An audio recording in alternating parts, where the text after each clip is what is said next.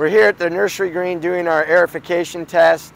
Monday the 30th, Tuesday the 1st, we have our greens aerification event.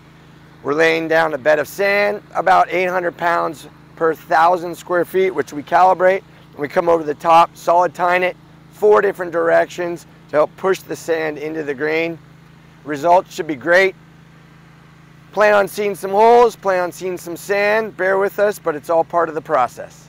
Why do we aerate the greens? Improves drainage, oxygenates the root zone, and the sand helps break down the organic matter.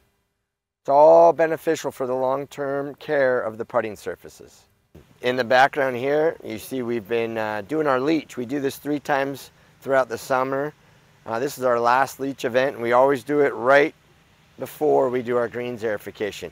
It helps flush the salts down through the profile of the green, helping create a healthier surface there. Another thing we wanted to show you is that here we have this edge. You'll see it across some of the greens. We do this to help manage the kikuyu grass. We come in, we pull the kikuyu grass out, and then we fix this, put it back together.